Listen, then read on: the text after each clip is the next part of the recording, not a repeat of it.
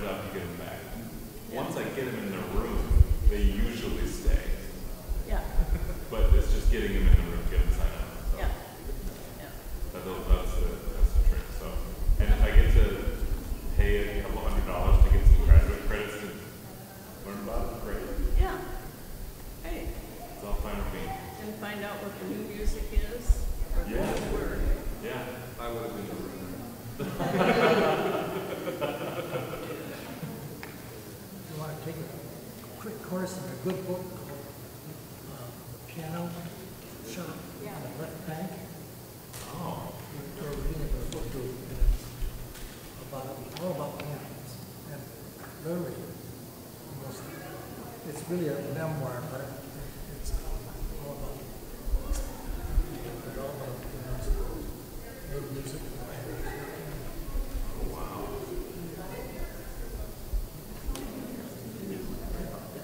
Yeah. I started it and couldn't finish the last couple of reading it.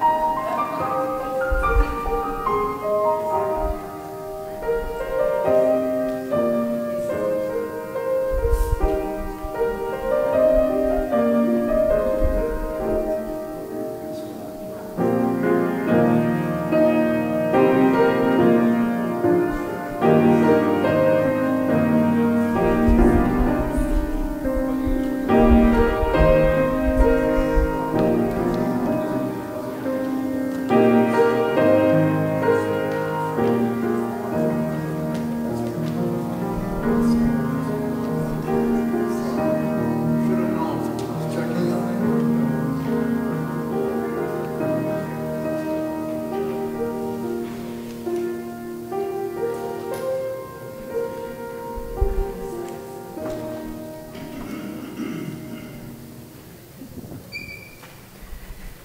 morning. Good morning. I'm Pastor Ashley Osborne, and welcome to worship this Sunday, July 3rd, with Valley of Peace Lutheran Church. And hey, for folks in here, thanks for sitting towards the front. Look at this. We can pat ourselves on the back, Lutherans. You are great.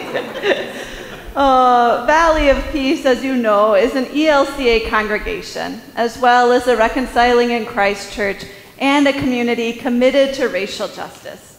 We are guided by the words of Scripture, and we find our call from the prophet Micah, chapter 6, verse 8, which reads, "What does the Lord require of you but to do justice, love kindness, and walk humbly with your God?" And so in our walk of faith at Valley of Peace, all are welcome to participate as we work for healing, justice, and peace, and as we proclaim the presence of God that moves in and through all people. So thank you today for your presence, your digital presence, your physical presence. Your presence truly does enrich our time of worship and enrich our community of faith. I want to just highlight a few announcements for you. You'll see them in the bulletin along with hymns. Everything is included for you this Sunday. One announcement is for worship today, especially for those online. This is a Communion Sunday. It's the first Sunday of the month.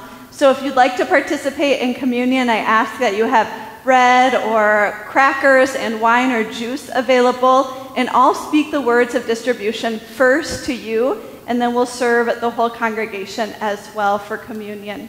Also, looking ahead, Vacation Bible School is coming up in early August. So if you know young people in your life who would like to come to Vacation Bible School, you don't have to be a member. Please look at information for that. It's a full day of Vacation Bible School this year. So I think that's a great option for households. It's 9 to 4. So yeah, look at information. If you have questions or want to register, reach out to Emily Moravec, our Director of Children, Youth, and Family Ministries. And then, of course, as a congregation, one of the things that we do is continue to pray for one another. You'll always see many prayer concerns in the bulletin, so I invite you to take the bulletin home as a guide for your own prayer life.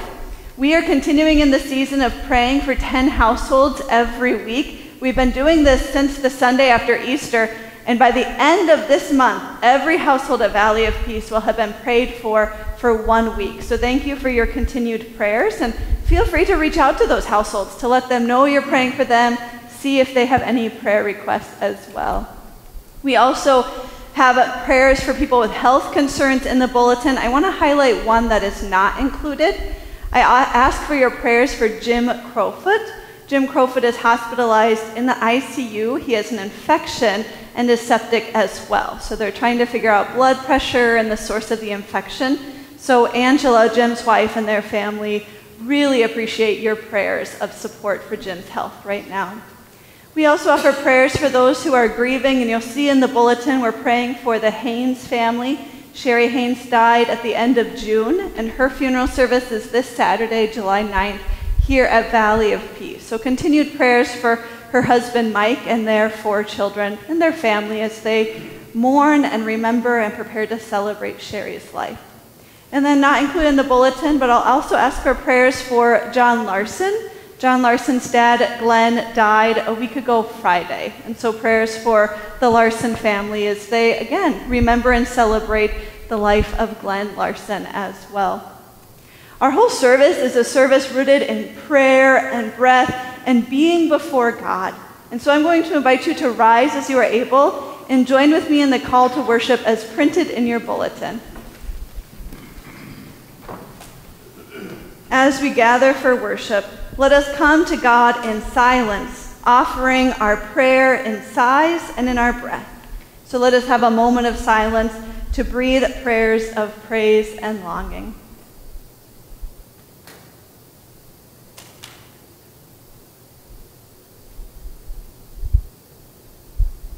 Don't worry about anything.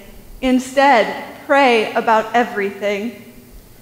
God responds to the prayers of the destitute and will not reject their plea. I will give you the treasures of darkness and the riches hidden in the secret places. All creation groans in labor pains, and we groan too, awaiting the redemption of our bodies. For Jesus said, where 2 or 3 gather in my name, I am there among them. We are gathered together. Let us worship our God. Amen. Let us join together in singing our opening hymn, hymn number 807.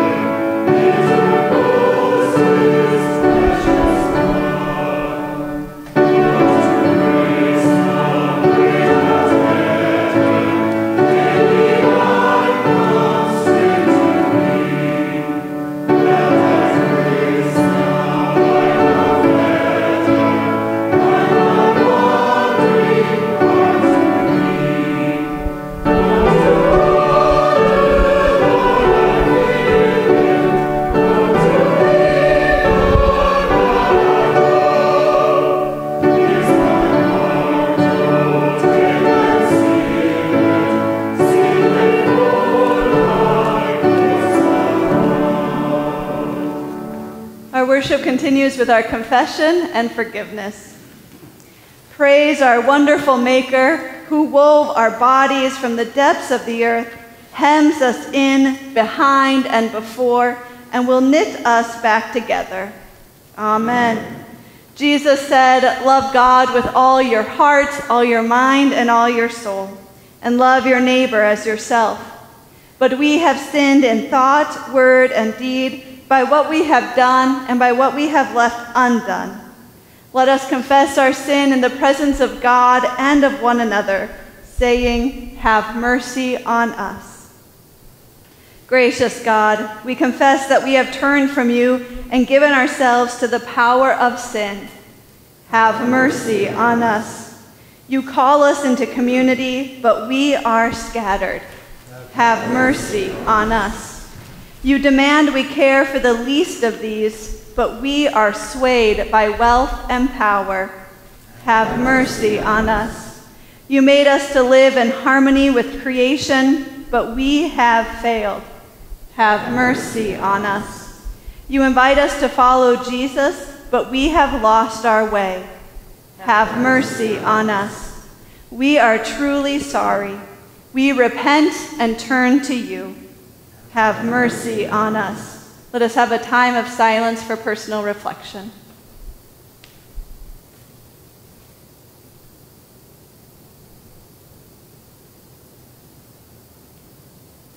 Jesus said, the realm of God is like a woman baking bread. She adds a pinch of yeast to the flour, and the dough rises and grows in ways we never imagined. By this ever-expanding grace, God forgives us and fills us with new life. We are freed to love our neighbors as God first loved us. Alleluia. Amen. The grace of our Lord Jesus Christ, the love of God, and the communion of the Holy Spirit be with you all. And also with you. Let us pray. Almighty God, we thank you for the witness of Shiphrah and Puah, who disobeyed Pharaoh's orders in order to obey what you called them to do. Even today, as we, as disciples of Christ, are called to act, give us courage and strength to live as you would have us do, so that all people may flourish. In Christ's name we pray. Amen. Amen. I invite you to be seated, and I'm going to invite John Larson to come forward for our faith moment, knowing we're all children of God, so we're all here to learn from you today, John. Thanks. I'm going to start with a little test of your sense of right and wrong. So I want you to raise your hand if I told you to take this baseball and find a window to throw it through, how many of you would do that? Raise your hand. Online, anybody? Oh, okay. Is the window open? She asked if the window was open. Okay, next. Okay, so pretend, for instance, that Pastor Ashley's having a bad day. She was out fishing before church, she usually does, and she had a big one on, and it broke the line. How many of you would be extra special nice to Pastor Ashley today? All right, I think we all have a pretty good sense of right and wrong. In today's lesson, the Egyptian king demands that the Hebrew women do something really bad. And I'll let you hear the details of that in just a minute when the reading is read, but for today. But the Hebrew women are really brave, and they don't follow those orders. And I know that most of us at some point are going to be asked to do something we know is wrong. So what do? Now, for kids, it's probably fine to listen to your parents and to your teachers. It's your friends I'm worried about. When I was 16, I was driving a couple friends to play hockey, and one of them asked me, "What can this car do?" And it was a 1970 Plymouth Valiant, so the answer was not much. But what he was asking me to do was to drive really fast.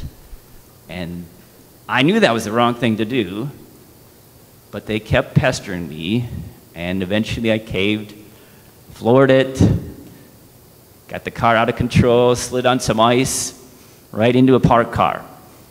When you hit a parked car, it's pretty much your fault. And, there was a lot of damage done, and we were very lucky not to get hurt.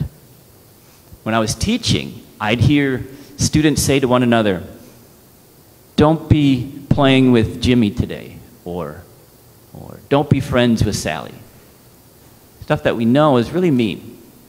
But it's kind of hard when it's your friends telling you to do that. So, some suggestions probably work for all of us, but maybe for kids.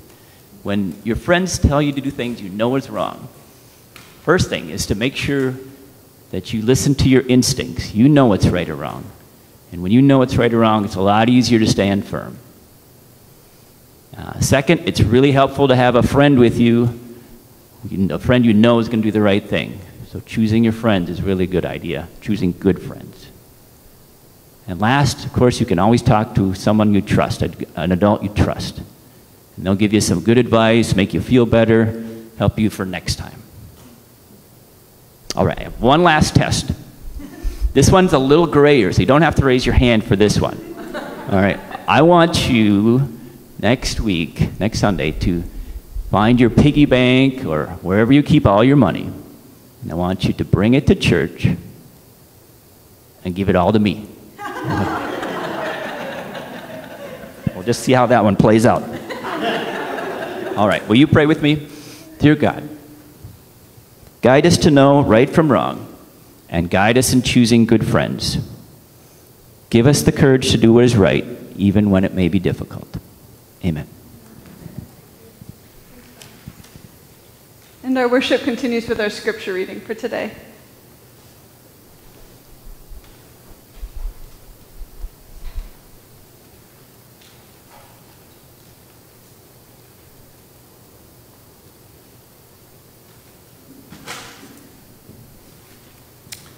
Today's reading is from Exodus 1, verses 8 through 21. Now a new king arose over Egypt who did not know Joseph. He said to his people, "Look, the Israelite people are more numerous and more powerful than we. Come, let us deal shrewdly with them, or they will increase, and in the event of war, join our enemies and fight against us and escape from the land." Therefore they set taskmasters over them to oppress them with forced labor. They built supply cities, Pithom and Ramesses, for Pharaoh. But the more they were oppressed, the more they multiplied and spread, so that the Egyptians came to dread the Israelites. The Egyptians subjected the Israelites to hard servitude and made their lives bitter with hard servitude in mortar and bricks and in every kind of field labor. They were ruthless in all the tasks that they imposed on them. The king of Egypt said to the Hebrew midwives, one of whom was named Shiphrah and the other Puah, "When you act as midwives to the Hebrew women and see them on the birth stool, if it is a son, kill him. But if it is a daughter, she shall live." But the midwives feared God. They did not do as the king of Egypt commanded them, but they let the boys live. So the king of Egypt summoned the midwives and said to them, "Why have you done this and allowed the boys to live?" The midwives said to the Pharaoh, "Because the Hebrew women are not like the Egyptian women, for they are vigorous and give birth before the midwife comes to them." So God dealt well with the midwives, and the people multiplied and became very strong. And because the midwives feared God, he gave them families. The word of the Lord. Thanks be to God. Thank you, Steve, for reading. I want to take a moment before I preach, because this is not the point of my sermon today, but I also want to acknowledge something that I heard in the text connected to our current day situation. When I heard the text about women fighting for children to live, I couldn't help but think of Roe versus Wade recently being overturned. And I've had a couple of folks reach out to ask more about the ELCA stance on this and on abortion. So I just want to take a moment to name that this text is not one that is lifting up pro-life. I want to acknowledge that the ELCA has done great work on a social statement specifically regarding abortion, which you can find on the ELCA website under their social statements. This came out in September 1991. In all of the social statements that the ELCA has done, they enter into the process of discernment faithfully, turning to Scripture, recognizing the diversity in the church as well. So I encourage you to look for that if you are curious on the ELCA's position after Roe versus Wade has been overturned. I will just highlight that part of what our church believes is that abortion is a tragic issue, and that we as disciples of Christ and in the ELCA work to make sure that abortions are safe, legal, and rare. And that comes right out of the social statement. So I ask that we just hold that, name that as we approach this text today. Will you please pray with me? God, open us up to your word which passes faithfully from our ears to our hearts and from our hearts to our lives. Amen. There is a lot of fear in this text today. We really have probably three main characters that we hear from. We have the new king of Egypt as well as the two midwives. And just a side note, I do always find it interesting who is named in Scripture.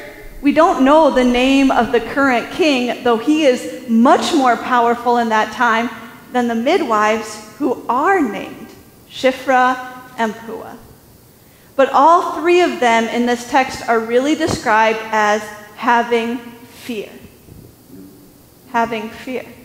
The king is described as being afraid of the Egyptians.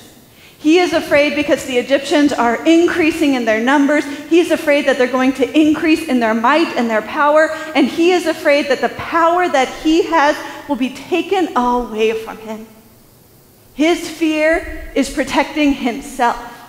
And so in protecting himself, he really becomes a tyrant and tears down, literally kills and destroys the life of others to protect his own power. And then we have the fear of the midwives. We are told that they disobey the command of this king because of their fear of the Lord. Their fear of the Lord. This is language that we often hear about in Scripture. We've heard other faithful people in Scripture described as having fear of the Lord, but it's not language that I think we use often in church. So as we approach, again, what we can learn from these midwives today as we continue in this season of praying through Scripture and hearing these stories of people in relationship with God and learning what we can do to continue to connect with God, I want to understand a little bit more about what it means to have fear in the Lord. And in particular, I want to read a paragraph from Cole Arthur Riley, This Here Flesh.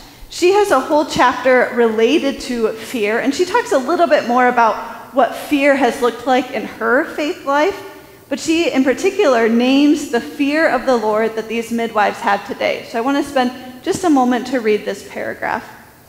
Riley says, of the many unsung heroines in the Bible, I am drawn to the story of Shiphrah and Puah. They were Hebrew midwives whom Pharaoh ordered to kill every male Hebrew baby at birth. In holy defiance, they delivered every child safely, and when confronted by their tyrant, they looked him in the eye and lied to his face. Hebrew women are strong, they told him. They give birth before we can get to them. Their rebellion is a model for our liberation today. Perhaps to fear God is to refuse to submit to the demagogues of this world, to refuse to grant them the power they crave, and to place our waiting in the hand of God, who won't manipulate and wield our fears against us, but will hold them in tenderness. To fear God is to have nothing else to fear here on earth. To place our fear in God is to mean that we do not fear anything else here around us, just like the midwives. They had fear and trust in God, and so it wiped away their fear of this king. It wiped away their fear of what could happen, and they had a lot to fear, friends. They could have lost their life.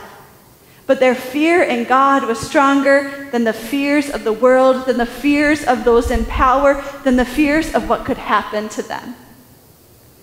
And so as I was approaching this text and thinking about what the fear of the Lord looks like in our lifetime, and knowing we're a little bit more intimate this morning, and for those online, type in comments as well, I am wondering, can you help me think of people in our lifetime, both living or currently, or deceased or currently living, people who feared the Lord more than they feared power around them?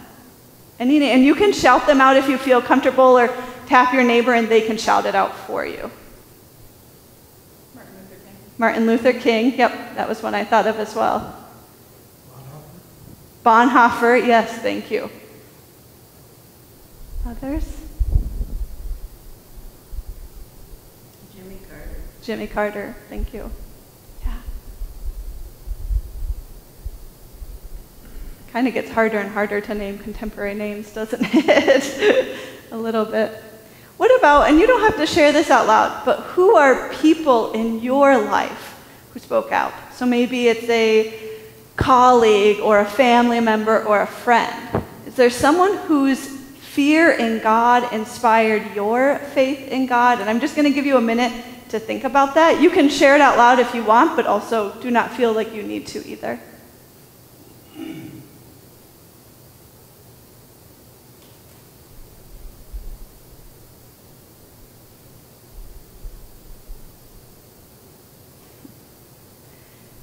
I was thinking about how this is one of those sermons that sort of sounds really nice, but it's hard to live out. It's hard to sort of set aside our fears of the world and know that all of our fear is in God alone. And I'm going to keep using that language since that's in Scripture. But again, when I talk about the fear of God, I really talk about as all of our trust, all of our hope, all of our faith being placed in God, not in the world or the powers of the world around us. But I'm going to keep using the language fear of God, just as the midwives did. Because to put our fear in God and nothing else sounds like a lovely saying, but it is really hard to live out. And so as I thought of people too, like Jimmy Carter or Martin Luther King or Bonhoeffer or people in my own life, pastors and friends who are strong advocates and speak out, I wondered, what fosters that fear of God in them? Because I think part of our work as people of faith is not all of our names will be well known or recognized or put in Scripture. Well, of course not put in Scripture, but won't be named in the same ways as Shiphrah and Puah in our work. But we are all called to be advocates and to reveal our fear in God more than the fear of the world. And so I think about, John, exactly what you said. How can we surround ourselves with people and prayer and practices that help our fear in God deepen so that we can be advocates for God's life, God's love to be known? Because that's exactly what Shiphrah and Puah did. Their fear was so grounded in God that what they worked for was life. Literal life and freedom for the children being born. But because of their acts, which in some ways were pretty defiant, but pretty small as well, because of their acts, Moses would eventually be born of an Egyptian woman, or of an Israelite woman, Moses would rescue the Israelites from the Egyptians. Moses would hand down the commandments. Moses would proclaim God's love and God's life because of the acts of these two named women who feared God. So how does the fear of God shape our lives, and how do we ground ourselves in this fear of God? And I think it's really similar to what John shared as well. I see a few characteristics. The first is that we know the story and the liberation of our God. We are familiar enough with stories in Scripture, and we ground ourselves in the stories of Scripture to know what it means to trust in God and to know what God is doing in our lives. We know, just as I proclaim every Sunday, we believe in a God who works for healing, justice, and peace. We know that we believe in a God where the high are brought low and the low are brought high. Those who have had all of their power taken away, God raises them up. We believe in a God whose kingdom keeps expanding to become even more and more inclusive and accessible so that all people can participate. We believe in an open communion table that we will celebrate today. And the midwives knew that about God. They knew that God was not a God of death and of taking away even more power from the powerlessness. They knew that God is a God who liberates those who are enslaved. And so as we work as disciples of faith, we have to know these stories of God so that when we are called upon, we know how God acts in our world. We know that when we have the fear of God, we believe in a God who is expansive and liberating for all people. And in fact, I think this is, again, easier said than done, harder to do. We've seen this in churches. It's why we have so many denominations, right? Even me pointing to the communion table and saying that that's a welcome table for all people, no matter what, that's not true in every church. Me standing up here and preaching would not be true in every church. And so as a church, we need to stand firm in our fear of God, knowing the liberation and the expansive welcome that God proclaims. And that starts by reading about God in Scripture, because I am sure Shiphrah and Puah, these midwives, knew the stories of God. I also, again, exactly what John said, they had one another. We need people in our lives who help us discern between the fear of God and the fear of the world. We need people in our lives who can hold us accountable to the ways we ground ourselves, trusting in God, helping us to discern best steps forward so that God's love is proclaimed. It's one of the reasons we worship together week after week. It's one of the reasons we have small groups and Bible studies. It's why we pray for one another and pray through the households. But even more than that, exactly what John said, it is having good friends. It is having friends who can pray for and with you. It is having friends who can keep you accountable. It is, for me, a spiritual director and a clergy coach, and at times a therapist and other pastoral colleagues. We need a community. Shiphrah and Puah had each other to remind themselves of the trust and the fear of God that they held and the ways they called one another to that work. So we need to know the stories of God. We need to have a community of faith. And I think this might be the most important, we have to have hope in what God is doing and going to do. I don't know if Shiphrah and Puah lived long enough to see Moses be born. I don't think they lived long enough to see the Israelites freed from slavery. And yet their actions were not just about their own lifetime, it was what God was doing in the future. We have to have hope enough that even if we don't see God's liberating act in our lifetime, we know that God is constantly at work resurrecting and liberating God's people, and we play a part in that proclamation. And so we look ahead, knowing that we are planting seeds or tending to the lives of people where we may not see what grows or blossoms in their life, but trusting in God. This is a little bit different take on this, but when I was thinking about what keeps me grounded in the fear of the Lord, I was thinking about that timing, that it's not about our timing, it's about God's timing. And I will just share that one thing that has worked for me is if I'm able, I give myself 48 hours when there is a situation that grieves me or frustrates me or that I sort of need to double check my action or my priorities on. If I can take 48 hours, that time is the time for me to be reminded of God's presence, God's call, God's work in my life, often in conversations with others and in conversation with Scripture. And so finding ways to remind ourselves that it is about God's work. And friends, this is not easy work. As we read of Shiphrah and Puah today, I imagine you to think of yourselves also as midwives. What is the work that you are grounding yourselves in so that the fear of God so lives in you that you can continue to speak out for those who have no voice, that you can continue to work for healing, justice, and peace, and that you can know the love and life of God that grounds you. Thanks be to God. Amen. Let us join together in singing our hymn of the day.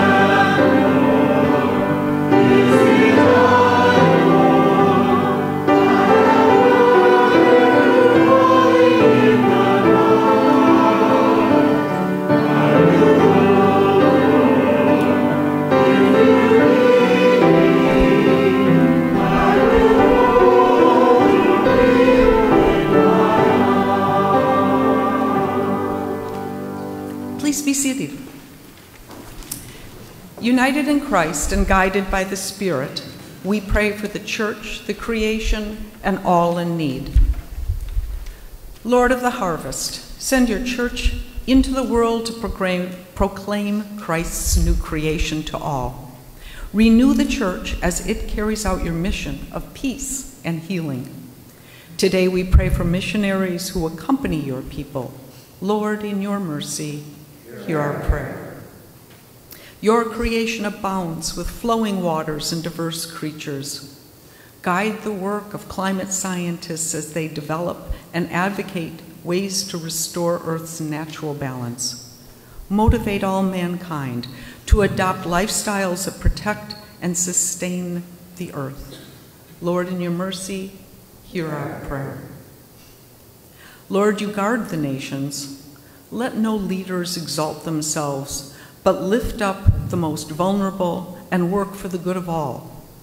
Send your Spirit to eradicate classism, inequity, violence, war, poverty, and hunger. Lord, in your mercy, hear our prayer.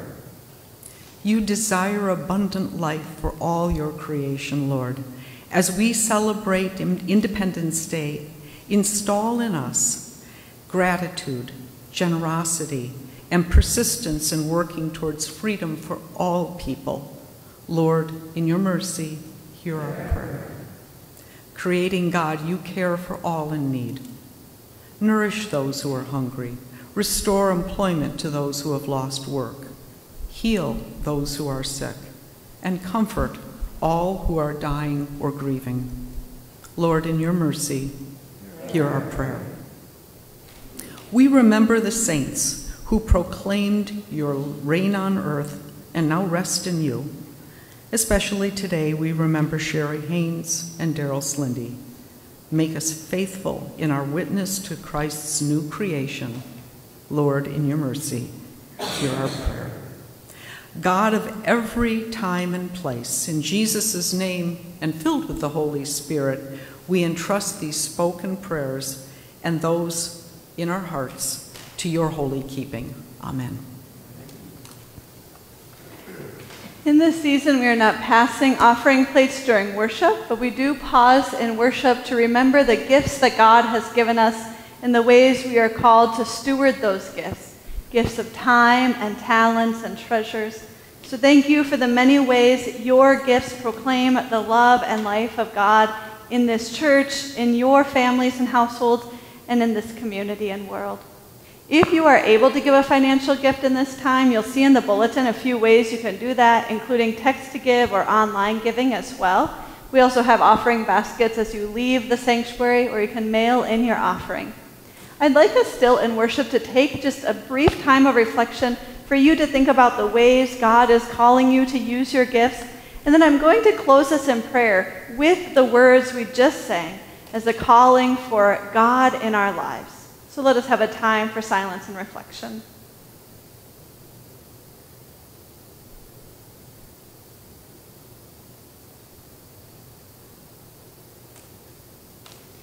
Here I am, Lord. Is it I, Lord? I have heard you calling in the night.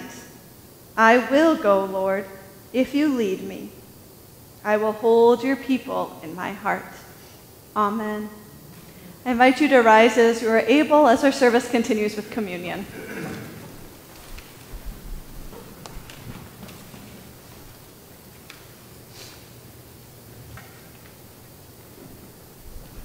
God is here. The Spirit is with us. Lift up your hearts. We lift them to our God. Let us give thanks to the Holy One and Holy Three. It is right to give our thanks and praise. Now we give thanks for all we have received through the life, death, and resurrection of our Savior Jesus Christ. With all heaven and earth, we shout with joy. Holy, holy, holy God of power, God of might. Heaven and earth are full of your glory. Hosanna in the highest. Blessed is the one who comes in the name of our God. Hosanna in the highest. All thanks and praise are yours, O God, for in Christ you became incarnate in a human body. By your flesh we are freed from sin, death, and all that holds us captive. You have been revealed to us as the one who breathes, and you breathe into us new life. With the prophet Ezekiel, we cry out, Breathe on us that we may live. In the night in which Jesus was betrayed, he took bread, gave thanks, broke it, and gave it to his disciples, saying, Take and eat. This is my body given for you. Do this for the remembrance of me. And again after supper he took the cup, and after giving thanks he gave it for all to drink, saying, This cup is the new covenant in my blood, shed for you and for all people for the forgiveness of sins. Do this for the remembrance of me. Groaning in expectation with all of creation, we proclaim the mystery of faith. Christ has died. Christ is risen. Christ will come again. Breath of God, in this bread and in this cup, you bring new life to your church. Breathe on us that we may live. May your Spirit intercede for us with sighs too deep for words, so that we might be made one body in Christ. Breathe on us that we may live. Revive our faith, infuse us with your peace, and reveal to us your justice, so that we might witness to the resurrection in all that we say and in all that we do. Breathe on us that we may live. All thanks and praise to you, O God, Holy One and Holy Three. Amen. Gathered into one by the Holy Spirit, let us pray as Jesus taught us. Our Father in heaven, hallowed be your name. Your kingdom come, your will be done, on earth as in heaven. Give us today our daily bread. Forgive us our sins as we forgive those who sin against us. Save us from the time of trial and deliver us from evil. For the kingdom, the power, and the glory are yours, now and forever. Amen. Wisdom has prepared the food, poured the wine, and set her table. She calls, Come, all are welcome to eat and drink. And so all are welcome to receive communion, both gathered digitally, online, and physically here in person. Ushers will invite you forward, starting with the back pew, so the last will come up first. You'll receive a cup, which includes a gluten-free wafer and grape juice. And then when you return to your pew, you're invited to take and eat right as you sit in your pew. So I invite you to be seated, and I'll offer the words of distribution first to those online. To our online worshipers, this is the body of Christ given for you, and this is the blood of Christ shed for you. Amen.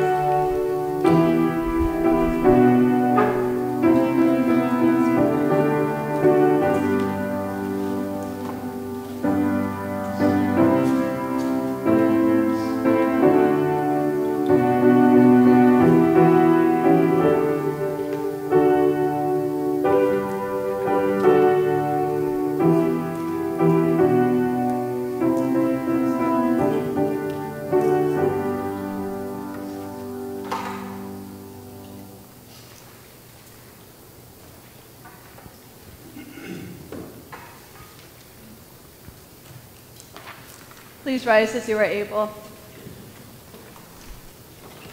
And now may the body and blood of our Lord and Savior Jesus Christ strengthen you and keep you in God's grace. Amen. Let us pray. May the blessing of our wonderful Maker, who wove your body in the depth of the earth, hems you in, behind, and before, and will knit you back together, be with you today and every day. Amen. And before you receive the blessing of our Lord, just a note, we have some cupcakes and other food available as well. So stop for a treat on your way out of worship. And now may you receive the blessing of our Lord. The Lord bless you and keep you. The Lord's face shine on you and be gracious to you. The Lord look upon you with favor and give you God's everlasting and almighty peace. In the name of the Father, and the Son, and the Holy Spirit, one God, Mother of us all. Amen. Let us join together in singing our sending hymn.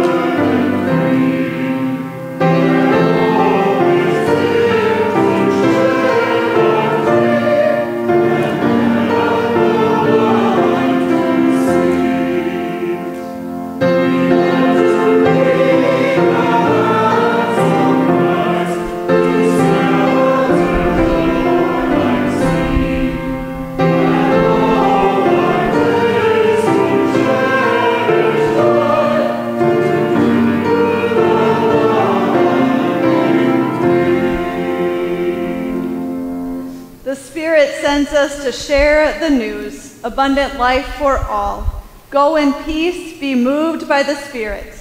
Thanks be to God. Amen.